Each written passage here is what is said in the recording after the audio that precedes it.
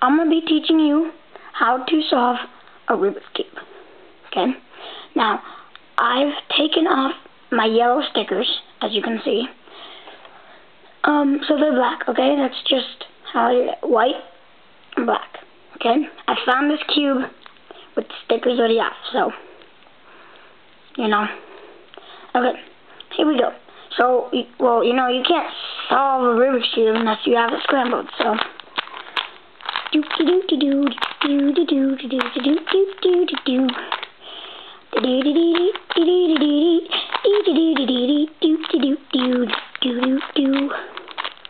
Okay, now that it's all scrambled, I'm going to start with the green cross.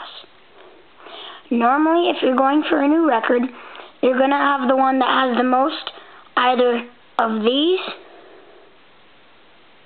in their correct place, or like where all you have to do is flip it up and it's in the right place. But for now, I'm just going to start off with the green cross. Okay, so what you want to do is you want to get these edge pieces in the green center, like connected, and have them correctly placed to the correct center. Now, let's say you have the green cross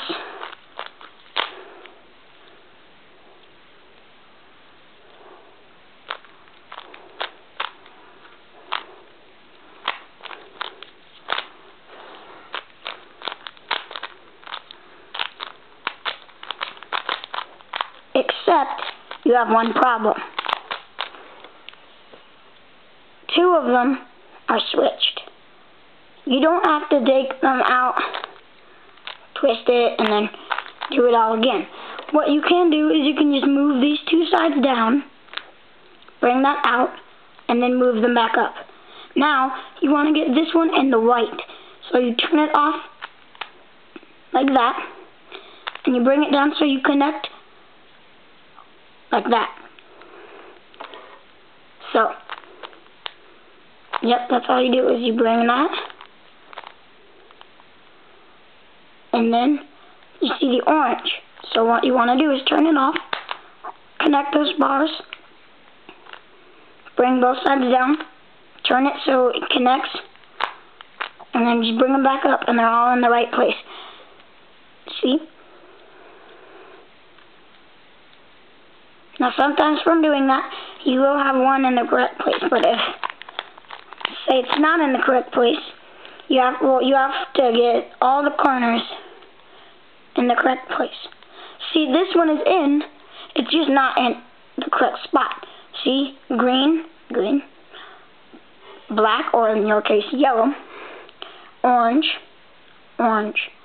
So, those are the, I need to flip it around, like, flip the orange to here, keep the green there, but this has to be white. This has to be a white piece. So you'll find green, orange, and white. Here it is. So all you have to do is bring it up, bring it back down. Now to get one out, you just do this. Up, over, down. That easy. So now you have green, red, and white. So you know that green is always on the bottom. So red, and white. So you just do what I told you. Up, over, down. So green, black, red, or green, yellow, red. Green, red, black. Simple as this. Up, over, down. Now you should be able to get the last one. Quite simple, but it's usually on the top. So you couldn't just do this, because then it wouldn't be flipped the right way. So what you need to do is go R, U, U, R inverted, U inverted, R, U, R inverted. And you should have that last piece in. Now to get the second layer completed, which would be these pieces, some people tend to flip it upside down. Do not do that. It will slow your time. So I'm just going to start out with red and black, or red and yellow. So is red connected to the red center, black center. So you want to turn it away from the black, and then, so here's the algorithm. It's U, R, U inverted, R inverted, yeah, U inverted, F inverted, U, F. And that will always have this square completed, and you have now placed that. Now if you want to get one on the left side, like, hold on. As you can clearly see, let's see, hold on. Black and orange, you do it off to the right side, because that way is right. So you do that again. U, R, U inverted, R inverted, U inverted, F inverted, U, F. Come on. So, but if you wanted to get one end of the left side, see, orange or black and red, you have to get it that way, which is left side. So you pretty much do the same algorithm, except you just reverse it. Hold on, I need to move my camera really quick. Okay, you just reverse it. So U inverted, and you don't move the right side, you move the left side. So U inverted, L inverted, U, L, U, F, U inverted, F inverted. Now you have it on the left side. So I'll do orange and white next. Remember, you always want to move it off to the side that is opposite of what's on the top. So yellow, well, in my case, black. So what you do, the same thing. U, R, U inverted, R inverted, U inverted, F inverted, U, and then F. And, yep, and then there's one more, as you can see. So always move it off to the opposite of what's on the top. So opposite of red is orange. So U, R, U inverted, R inverted, U inverted, F inverted, U inverted, or U, sorry, F. And then now you have all the edge pieces. Now,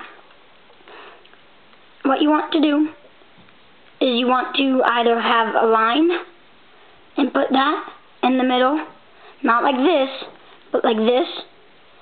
And so you do this algorithm. Well, okay, so this is what you can do. You use the same algorithm for each one. Well, okay, hold on.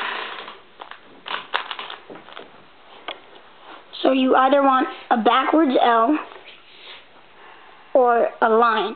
1, 2, 3. So backwards L. So what you do is you do F, R, U, R inverted, U inverted, F inverted. And now you have that line. So if you already have the line, then you're lucky. You only have to do that algorithm once. Now you have to do it again since you have the line. So what you do, remember, is F, R, U, R inverted, U inverted, F inverted. And you should have the cross on the top. I have these two in the right place, but like just not exactly where they're supposed to be. So now you want to find a corner piece that's in the right place. See, none of them are in there, so if you have no corner pieces in the right place, then all you want to do is you want to do U, R, U inverted, L inverted, U, R inverted, U inverted, L. and you should have one in place. See? It doesn't have to be flipped the right way either. So, see, orange and orange, blue and blue, black and black. Or in this case, in your case, yellow and yellow. So you want to do that again, except with this one in the right corner. So my right corner. So once again, the algorithm is U, R, U inverted, L inverted, U, R inverted, U inverted, L. Now, you see, well, sometimes you have to do that twice. But now, I have this still in the right place, just not flipped the right way. Right place, not flipped the right way. Right place, flipped the right way. And right place, not flipped the right way. So what you want to do is you want to start with one of the corner pieces that is not flipped the right way. And you want to do R inverted, D inverted, R, D, until you have another blue piece up here. So R inverted, D inverted, R, D. R inverted, D inverted, R, D. R inverted, D inverted, R, D. But now you have this. So you don't want to turn the cube. You want to keep it facing the same way. You just want to turn the top layer. R inverted, D inverted, R, D. R inverted, D inverted, R, D. R inverted, D inverted, R, D. R inverted, D inverted, R, D. Now you have that. Sometimes it will only take 2 times of the R inverted, D inverted, R, D. But this is just not one of my cases. So once again, it will take 4.